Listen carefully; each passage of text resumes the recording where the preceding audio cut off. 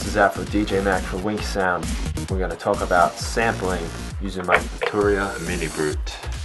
So there's a lot of reasons why you might want to sample your hardware synths. The biggest one is that you might not always have this thing with you. So if you have your laptop and you have samples of it, you can still play around with it. Also, what you can do is rack these things up into interesting Ableton Live racks, put effects on them. You can make use of some cool features in the sampler, such as playing around with loop points or giving it some FM oscillation.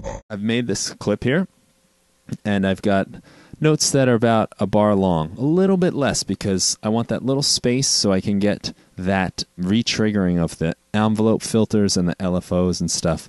So a good technique is to just not make these notes run right into each other unless you want that glide. Another thing to keep in mind, though this sound here doesn't last very long, you might have another sound with some cool modulation, some LFOs that are playing with the filters and such. So you want to just make sure that your notes are long enough to capture all the modulations that are happening within the synth itself. So I'm going to take this clip, which has different Cs, and I'm going to play it and record it onto this track, which is receiving audio from the synth itself.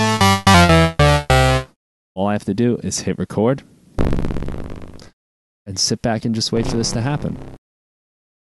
As soon as it's done, I will change the parameters around, mess up, all these sounds, different oscillators, and then I'll just repeat on the next clip right here. A couple things you might want to just pay attention to. Turn your loop off. So this way when I get to the end here, I don't just have it looping all and over again. It'll just stop. WinkSound is your source for free music and audio technology videos featuring Ableton Live.